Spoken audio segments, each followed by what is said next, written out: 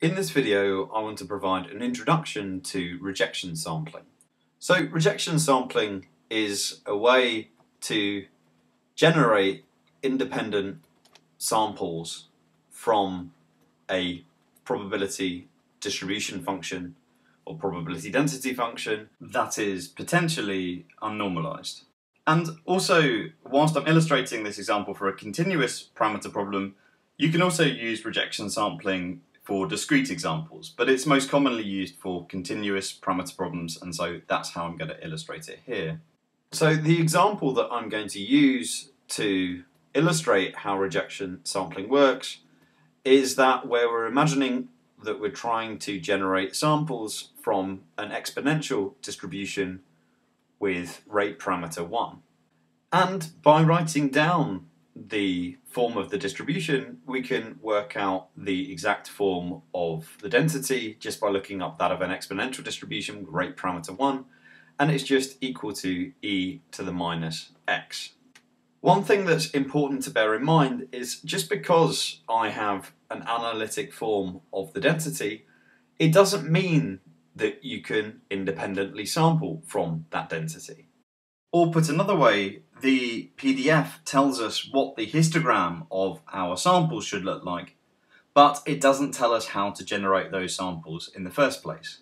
So rejection sampling is a way, given a PDF, to allow you to generate independent samples.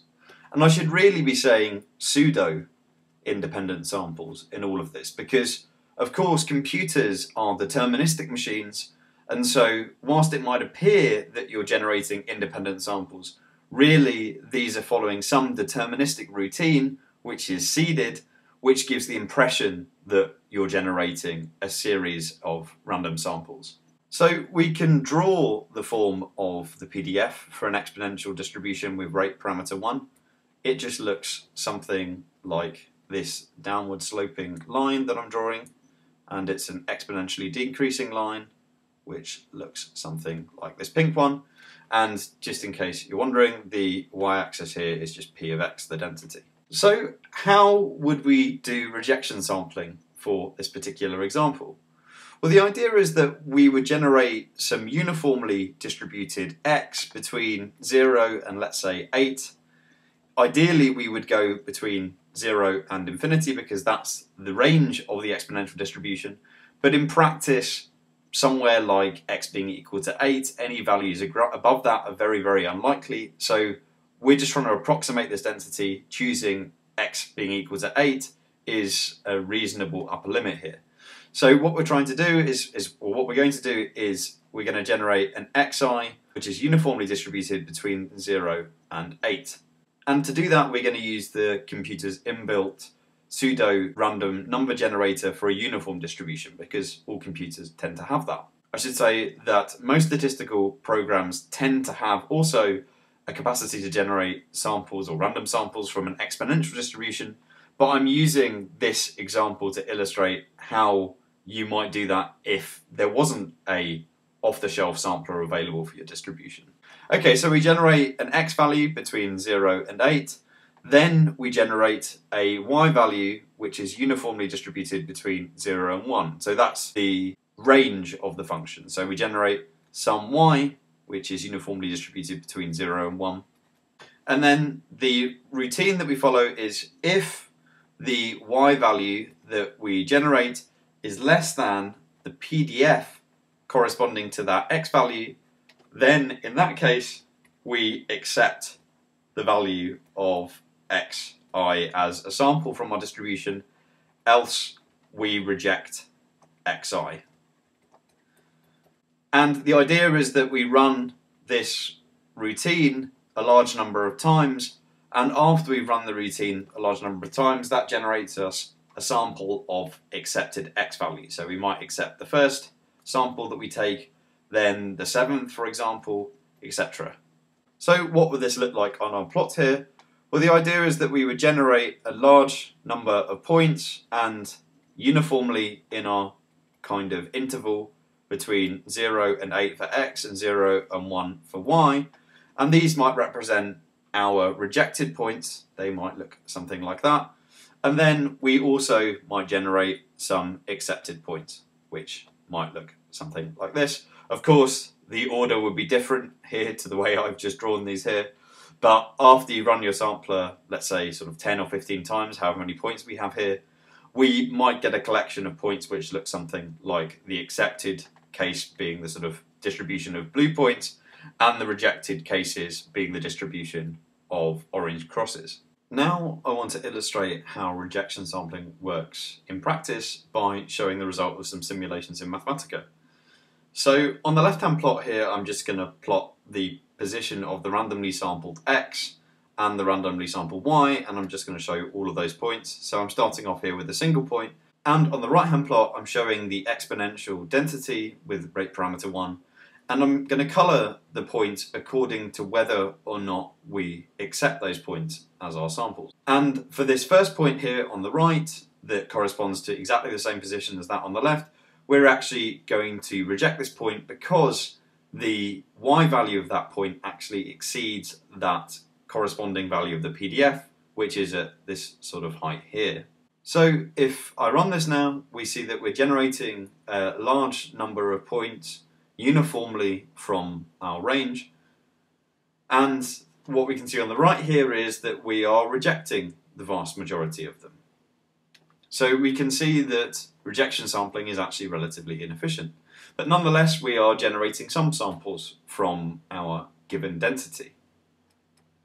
If I now show you the same but over a different timescale, generating many more points, you can see how if we take, in this case, I think it goes up to 10,000 samples from uniformly for x between 0 and 8 and uniformly for y between 0 and 1, that eventually we're building up a reasonably large base of samples here from our exponential distribution.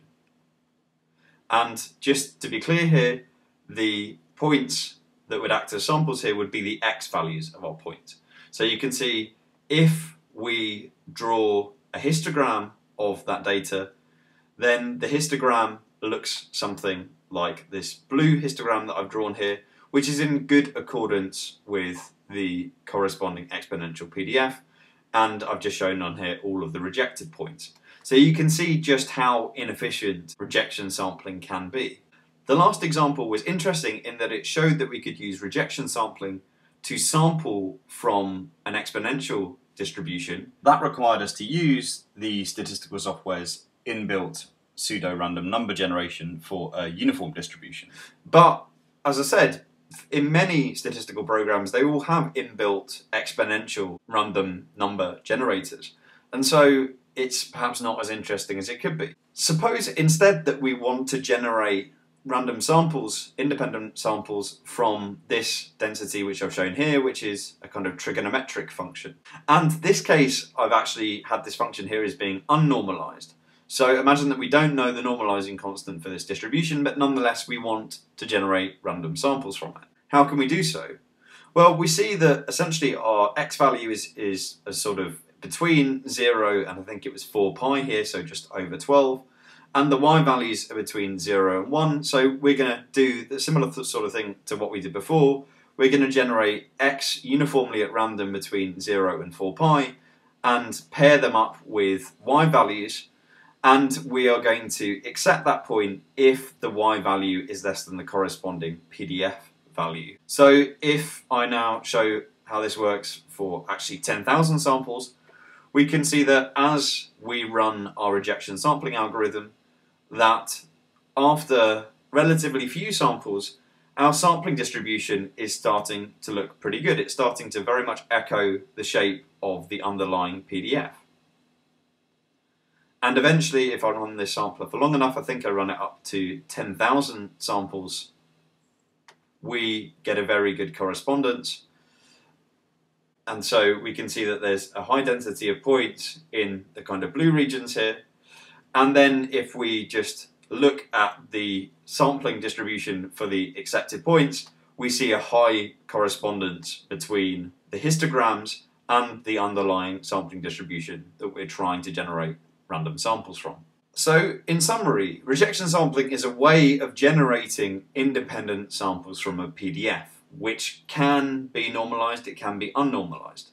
I should say in passing that you can also use independent sampling for discrete distributions. It's just that most of its usefulness comes with continuous distributions. We've seen that with relatively modest numbers of points in this univariate case, we're able to generate samples independently from a given PDF.